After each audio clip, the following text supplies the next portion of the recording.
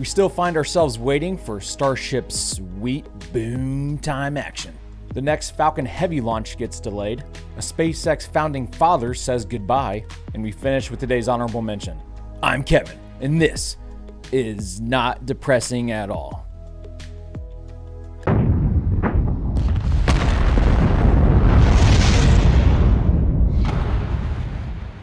Elon tweeted Lab Padre's video of Starbase welcoming its first tourist from another universe.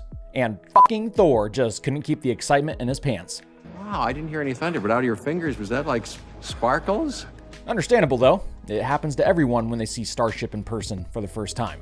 Holy cow, it's a freaking spaceport, brah.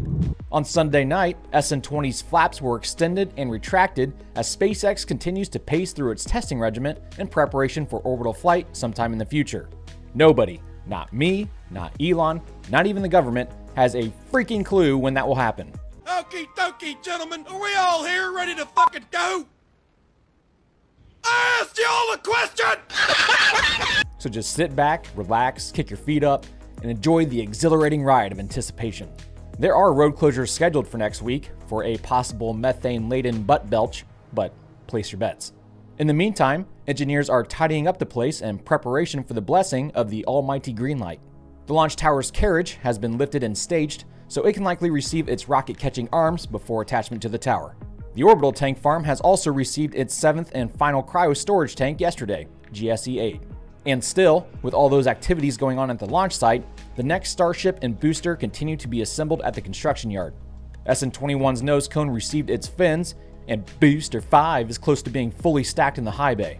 Its 4 grid fins and aero covers are on standby for mounting as well. Even parts for Booster 6 have been spotted lying around, including a thrust puck containing 13 Raptor ports for a 33-engine first stage.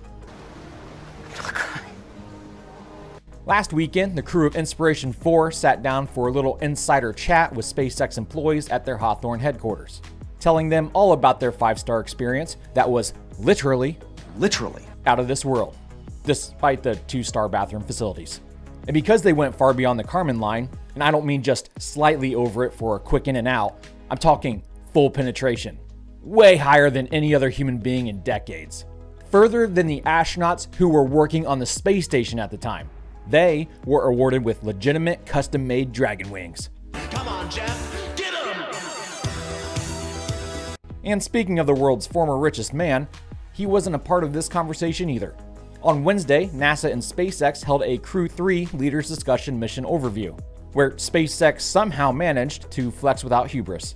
So Crew 3 will be flying on a new Dragon spacecraft. It's really exciting to introduce another Crew Dragon to our fleet to support our human spaceflight manifest. We've got another one in the production line now that should be ready in the spring to support more human spaceflight missions.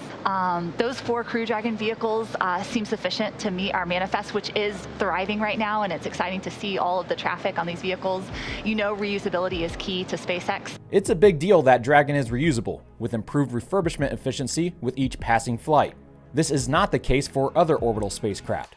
Don't worry, Jeff, that wasn't a dig at Blue Origin. Elon clearly wrote orbital spacecraft. Elon was probably referring to Boeing and their Starliner capsule, which, to be clear, can be reused if they can get it to work.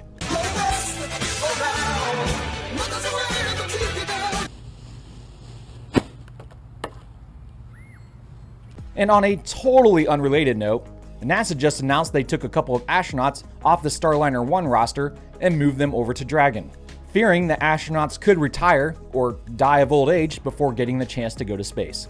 The lawyer wife tells me I have to put a wink at this part for defamation purposes. Nicole Mann and Josh Casada will now command and pilot, respectively, the Crew 5 mission no earlier than fall 2022.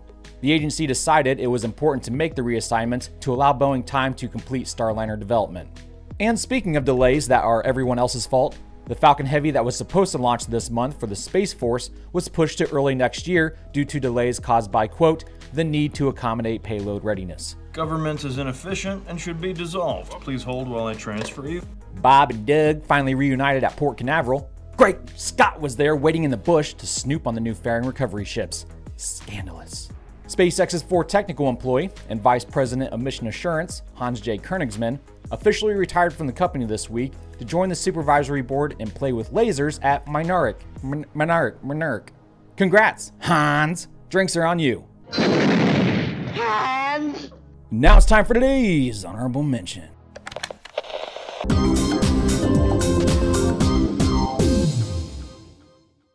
Blue Origin announced that former captain of the Enterprise, Bill Shatner, will once again pretend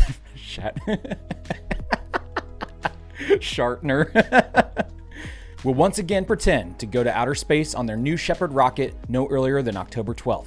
The 90-year-old professional pretender is excited for the opportunity, but still seems slightly disappointed that he's not allowed to bring anything with him on the journey.